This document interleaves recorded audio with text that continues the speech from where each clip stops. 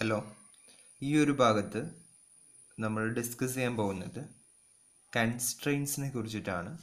SQL കൺസ്ട്രെയിൻസിനെ കുറിച്ചിട്ടാണ്. അപ്പം എന്താണെന്ന് നോക്കാം. കൺസ്ട്രെയിൻസ് എന്താണ്, അതിൻ്റെ എക്സാമ്പിൾസ്, സിൻടാക്സുകൾ ഒക്കെ നമുക്ക് നോക്കാവുന്നതാണ്. So what is SQL constraints? Constraints are the rules enforced on the data columns of a table. These are used to limit the type of data that can go into a table. It ensures the accuracy and reliability of the data in the database. എന്താ പറഞ്ഞിട്ടുള്ളത്?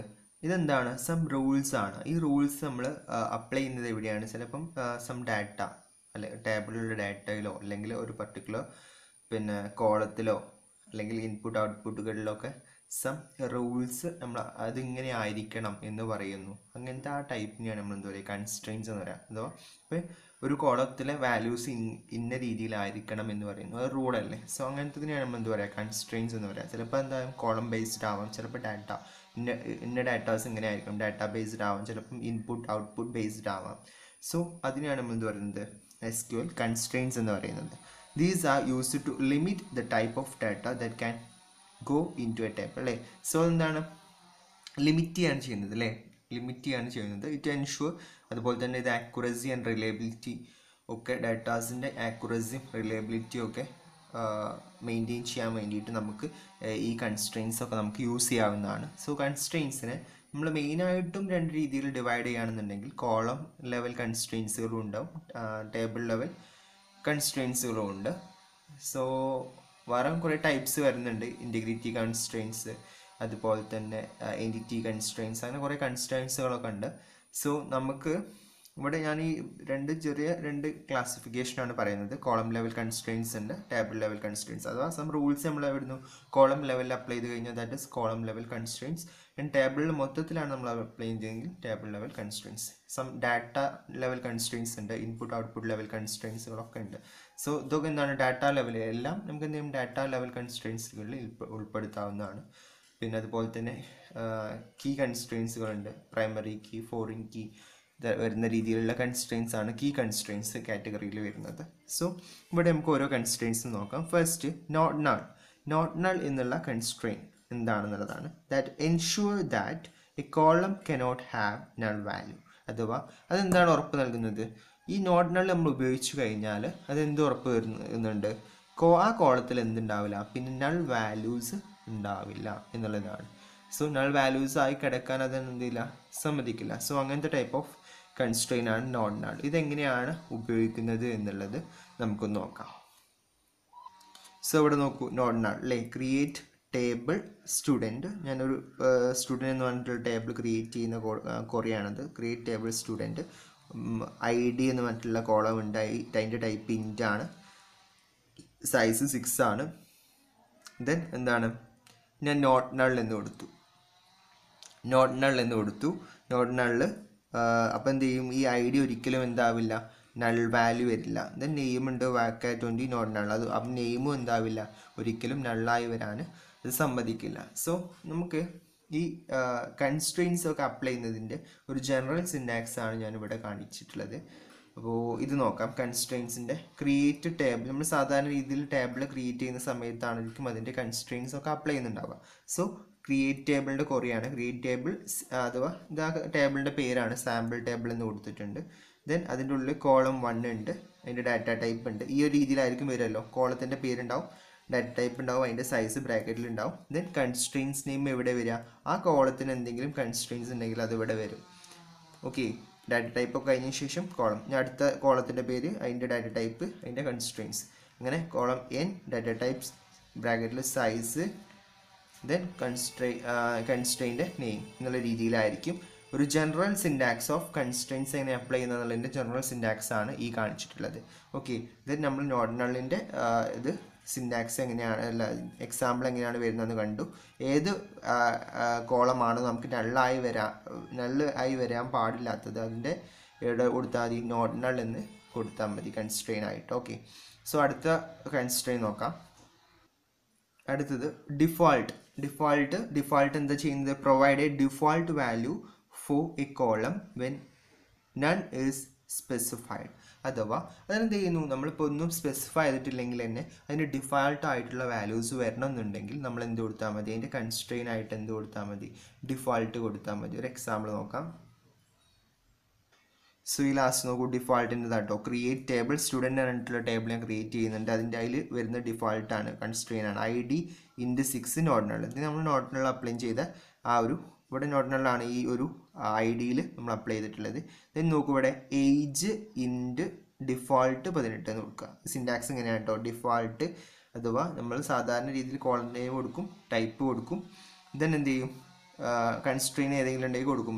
Constrain ആയിട്ട് കൊടുത്താൽ എന്താണ്, ഇവിടെ ഡിഫാൾട്ടാണ്, value 18 എന്ന് കൊടുത്തു. അപ്പോൾ എന്താണ്, ഏജ് ഡിഫാൾട്ട്, നമ്മളൊന്നും എൻ്റർ ചെയ്തിട്ടില്ലെങ്കിലും 18 ഡിഫാൾട്ടായിട്ട് അതിൻ്റെ വാല്യൂസ് അവിടെ വരും. ഓക്കെ, സോ ഇതാണ് ഡിഫാൾട്ട് കൺസ്ട്രെയിൻ. അടുത്ത constrain യുണീക്കാണ്. Unique constrain ensure that all values in A column are different. അഥവാ നമുക്ക് ഒരു കോളത്തിന് നമ്മൾ യുണീക്കായിട്ട് അതിൻ്റെ കൺസ്ട്രെയിൻ സെറ്റ് ചെയ്ത് കഴിഞ്ഞാൽ ആ കോളത്തിൽ റിപ്പീറ്റഡ് ആയിട്ട് അതേ സംഭവം റിപ്പീറ്റ് ചെയ്ത് വരില്ല. കാരണം എല്ലാ വാല്യൂസും എന്തായിരിക്കും, യുണീക്ക് ആയിരിക്കും. ഓക്കെ, ഒക്കെ ഡിഫറെൻ്റ് ആയിട്ടുള്ള വാല്യൂസ് ആയിരിക്കും. സോ അതിനാണ് യുണീക്ക് കൺസ്ട്രെയിൻ. അതെങ്ങനെ കൊടുക്കുന്നത് നോക്കാം. സോ ഇവിടെ യുണീക്ക് ക്രിയേറ്റ് ടേബിൾ, അതുപോലെ തന്നെ ടേബിളിൻ്റെ പേര് കൊടുത്തു, ID × 6 നോട്ട് നള്ളും യുണീക്കും. നമുക്ക് ഒന്നിലധികം കൺസ്ട്രെയിൻസ് ഒരേ കോളത്തിന് തന്നെ കൊടുക്കുന്നതിന് കുഴപ്പമൊന്നുമില്ല. സോ ഇതെന്താ, ഇവിടെ ID എന്താണ്, നള്ളാവില്ല. അതുപോലെ തന്നെ യുണീക്കായിട്ടുള്ള ഐഡികളായിരിക്കും ഓരോരുത്തർക്കായിട്ട് വരും. ID ഒക്കെ നമുക്ക് യുണീക്കായിട്ട് വരേണ്ടതാണ്. സോ നമ്മൾ എന്ത് ചെയ്യും, യുണീക്ക് എന്നുള്ളത് ഇവിടെ സ്പെസിഫൈ ചെയ്ത് കൊടുക്കും. നെയിം ഇവിടെ വർക്കാറുണ്ട്, അതിനൊരു കൺസ്ട്രെയിൻസും കൊടുത്തിട്ടില്ല. ഓക്കെ, സോ ഇങ്ങനെയാണ് നമ്മൾ യുണീക്കിൻ്റെത് കൊടുക്കുക. നമുക്ക് അടുത്ത നോക്കാം. അടുത്തത് പ്രൈമറി കീ. പ്രൈമറി കീ ആണ്. സോ ഇത് നോക്കൂ, uniquely identifies each raw or record in A database tables. അഥവാ ഡാറ്റാബേസ് ടേബിൾസ് നമ്മൾ സാധാരണ രീതിയിൽ റെക്കോർഡ് എന്നുള്ള രീതിയിലായിട്ട് പറയാം. റോസ് എന്ന് ടേബിളിൻ്റെ കേസിൽ റോ റിലേഷൻ ആവുന്ന സമയത്ത് എന്താവും, റെക്കോർഡാവും. സോ ഓരോ റെക്കോർഡിനെയും അല്ലെങ്കിൽ ഓരോ റോസിനെയും യുണീക്ലി ഐഡൻറ്റിഫൈ ചെയ്യാൻ വേണ്ടിയിട്ട് നമ്മൾ കൊടുക്കുന്ന ഒരു കോളം ഉണ്ടാവും അല്ലേ, അല്ലെങ്കിൽ എന്താ ഉണ്ടാവും, ഒരു അതിലുള്ള ഒരു കോളം അല്ലെങ്കിൽ എന്തുണ്ടാവും, ടപ്പിൾ ഉണ്ടാവും. സോ അതിനെയാണ് നമ്മൾ എന്ത് പറയുന്നത്, പ്രൈമറി കീ എന്ന് പറയുന്നത്. സോ ഈ ഒരു കീ ആണ്, ആ കീ അത് യൂസ് ചെയ്തിട്ടായിരിക്കും നമ്മൾ എന്തുണ്ടാവുക, ഡാറ്റാബേസ് ടേബിളിലുള്ള ഓരോ റെക്കോർഡ്സിനെയും ഓരോ റോസിനെയും നമ്മൾ ഈ യുണീക്കായിട്ട് ഐഡൻറ്റിഫൈ ചെയ്യുന്നത്. സോ ഒരു എക്സാമ്പിൾ നോക്കാം. ഇവിടെ നോക്കൂ, പ്രൈമറി കീ ആണ് കേട്ടോ. Create table student ID × 6 not null unique കൊടുത്തു. Primary key name വാർക്കാറ്റ് 20 primary key of ID. ഇവിടെ എന്താണ്, ഏതാണ് പ്രൈമറി കീ എന്നുള്ളത്. ID ഇവിടെ പ്രൈമറി കീ ആക്കി വെച്ചത് എന്തുകൊണ്ടാണ്, ഈ ID വെച്ചുകൊണ്ട് നമുക്ക് അതിൽ വരുന്ന ഓരോ റോസിനെയും അല്ലെങ്കിൽ ഓരോ റെക്കോർഡ്സിനെയും യുണീക്കായിട്ട് ഐഡൻറ്റിഫൈ ചെയ്യാൻ പറ്റും അല്ലേ. ID ഓരോരുത്തർക്കും എന്തായിരിക്കും, യുണീക്കാണെന്ന് കൊടുത്തിട്ടുണ്ട്. സോ അതുകൊണ്ട് തന്നെ നമുക്ക് എന്താ പറ്റും, ID യൂസ് ചെയ്തിട്ട് ഓരോ ഇതിനെയും നമുക്ക് സെപ്പറേറ്റ് ആയിട്ട് ഐഡൻറ്റിഫൈ ചെയ്യാൻ പറ്റും. അതുകൊണ്ടാണ് പ്രൈമറി കീ ID ഇങ്ങനെ തന്നെയാണ് കൊടുക്കുക കേട്ടോ. പ്രൈമറി സ്പേസ് കീ ഓഫ് ഏതാണോ ആ കോളം നെയിം അത് കൊടുത്താൽ എന്ത് ചെയ്യും, അതായിരിക്കും പ്രൈമറി, ആ ടേബിളിൻ്റെ പ്രൈമറി കീ ആയിട്ട് ആക്ട് ചെയ്യുന്നുണ്ടാവുക. ഓക്കെ, പിന്നെ അടുത്തതാണ് foreign key. Foreign key uniquely identify A raw in any of the given database table. അഥവാ മറ്റൊരു ഡാറ്റാബേസ് ടേബിളിൻ്റെ റോസിനെ അല്ലെങ്കിൽ റെക്കോർഡ്സിനെ യുണീക്കായിട്ട് ഐഡൻറ്റിഫൈ ചെയ്യാൻ വേണ്ടിയിട്ടുള്ള ഇതാണ് കീ ആണ് എന്ത്, ഫോറിൻ കീ എന്ന് പറഞ്ഞാൽ. ഇത് ഉപയോഗിക്കുന്നത് എങ്ങനെയാണ്, ഫോറിൻ കീ നോക്കൂ, ക്രിയേറ്റ് ടേബിൾ ഓർഡേഴ്സ് എന്ന് പറഞ്ഞിട്ടുള്ളൊരു ടേബിൾ നമ്മൾ ക്രിയേറ്റ് ചെയ്യാണ്. അതിൻ്റെ ഓർഡർ ID × നോട്ട് നൾ ഉണ്ട്, CID int ഉണ്ട്. ഇവിടെ പ്രൈമറി കീ എന്ന് പറഞ്ഞാൽ ഈ ടേബിളിൻ്റെ പ്രൈമറി കീ എന്ന് പറഞ്ഞാൽ ഓർഡർ ID ആണ്. ദാറ്റ് മീൻസ് ഈ ടേബിളിൻ്റെ റോസിനൊക്കെ യുണീക്കായിട്ട് ഐഡൻറ്റിഫൈ ചെയ്യാൻ നമ്മൾ ഉപയോഗിക്കുന്നത് ഓർഡർ ID ആണ്, OID ആണ്. ഫോറിൻ കീ എന്ന് പറഞ്ഞാൽ CID ആണ്, CID ആണ് foreign key. References customers CID. That means എന്താ, അതിൻ്റെ മീനിങ് എന്താണ്, CID ആണ് ഇവിടുത്തെ ഫോറിൻ കീ. അഥവാ മറ്റേതൊരു ടേബിളിൻ്റെ പ്രൈമറി കീ ആയിട്ടുള്ള CID ആണ് ഇതിൻ്റെ ഫോറിൻ കീ ആയിട്ട് വരുന്നത്. ഇത് എവിടെ നിന്നാണ്, റെഫറൻസസ് നോട്ട് ചെയ്ത് വെക്കുക, റെഫറൻസസ് കസ്റ്റമേഴ്സ് ആണ് ഏത്, ആ മറ്റൊരു ടേബിൾ എന്ന് പറഞ്ഞാൽ ആ ഒരു കസ്റ്റമേഴ്സ് ടേബിളിലെ CID ആണ് ഇവിടുത്തെ CID എന്ന് പറഞ്ഞു കൊടുക്കുകയാണ് ഇത് ചെയ്യുന്നത്. Foreign key CID references customers CID എന്നതുകൊണ്ട് ഉദ്ദേശിക്കുന്നത് കസ്റ്റമേഴ്സ് എന്ന് പറഞ്ഞിട്ടുള്ള ഒരു റിലേഷൻ ഉണ്ട്, അതിൻ്റെ CID അതിൻ്റെ പ്രൈമറി കീ ആയിട്ടുള്ള CID ആണ് ഇവിടുത്തെ ഫോറിൻ കീ ആയിട്ട് വരുന്ന CID എന്ന് പറഞ്ഞു കൊടുക്കുകയാണ്. Okay, so this is the syntax of foreign key. ഇനി അടുത്തത് check constraint. It ensures that all the values in a column satisfy certain conditions. Some certain conditions satisfy ചെയ്യുന്നുണ്ടോ എന്നുള്ളത് ചെക്ക് ചെയ്യാണ് വാല്യൂസ്. സോ ഡാറ്റ കൺസ്ട്രെയിൻസിലൊക്കെ വരുന്നതാണ് check കേട്ടോ. Particular value അല്ലെങ്കിൽ particular condition satisfy ചെയ്യുന്നുണ്ടോ ഒരു പർട്ടിക്കുലർ കോളം എന്നുള്ളത് ചെക്ക് ചെയ്യുന്നതാണ് ചെക്ക് കൺസ്ട്രെയിൻറ്റ്. സോ ഇവിടെ നോക്കുക അതിൻ്റെ syntax. Create table student ID into 6 not null ഉണ്ട്, ഏജ് ഇൻറ്റു നോട്ട് നൾ ഉണ്ട്. ദെൻ നോക്കൂ check ഏജോ greater than or equal to 80. അഥവാ അപ്പോൾ ആ ഒരാളുടെ ഏജ് 18-നേക്കാട്ടിലും കൂടുതലാണോ എന്ന് ചെക്ക് ചെയ്യുന്നു. സോ ഇത് ഏത് കോളത്തിലുള്ള കൺസ്ട്രെയിൻ ആണ്? ഏജ് എന്നുള്ള കോളത്തിലാണ് ഈ ചെക്ക് കൺസ്ട്രെയിൻ അപ്ലൈ ചെയ്തിട്ടുള്ളത്. ബ്രാക്കറ്റിൽ കൊടുക്കുക. ചെക്ക് ആയിട്ട് എന്താണോ കണ്ടീഷൻ അത് ബ്രാക്കറ്റിൽ കൊടുത്താൽ മതി. Okay, so this is check constrain.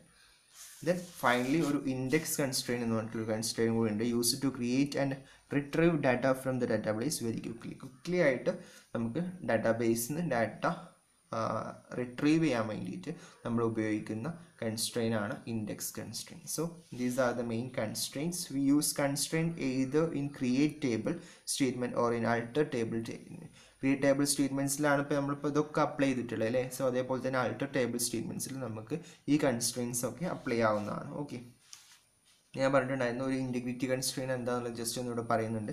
It is used to ensure accuracy and consistency of the data in A table.